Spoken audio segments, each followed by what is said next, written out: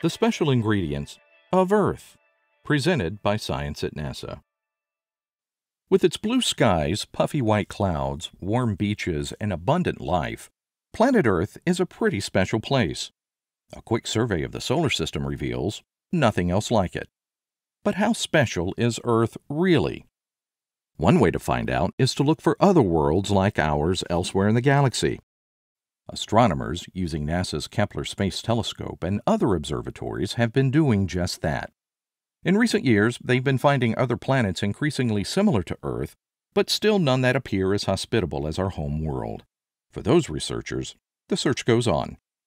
Another group of researchers have taken an entirely different approach.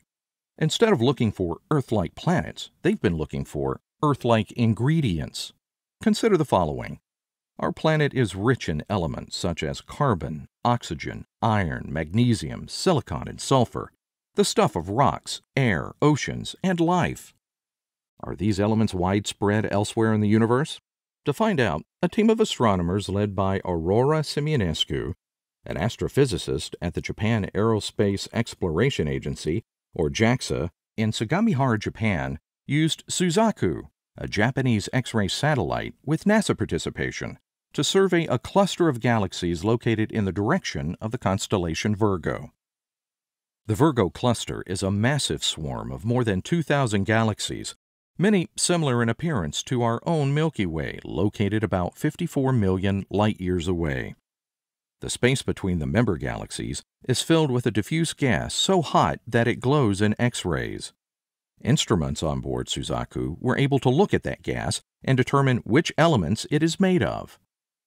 Reporting their findings in the Astrophysical Journal letters, Simeonescu and her colleagues reported findings of iron, magnesium, silicon, and sulfur throughout the Virgo galaxy cluster.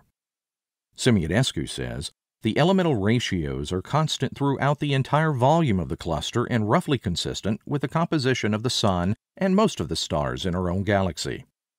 When the universe was born in the Big Bang 13.8 billion years ago, elements heavier than carbon were rare. These elements are present today mainly because of supernova explosions. Massive stars cook elements such as carbon, oxygen, iron, magnesium, silicon, and sulfur in their hot cores and then spew them far and wide when the stars explode.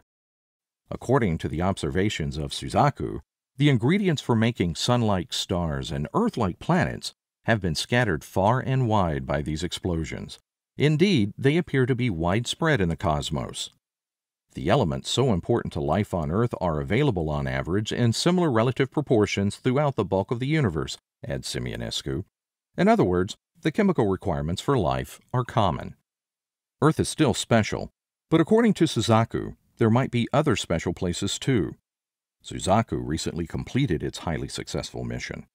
On February 17, 2016, JAXA launched a follow-up mission to continue the survey.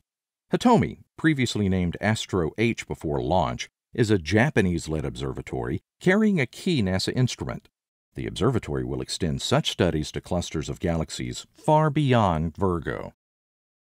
For more news from the distant corners of the cosmos, stay tuned to science.nasa.gov.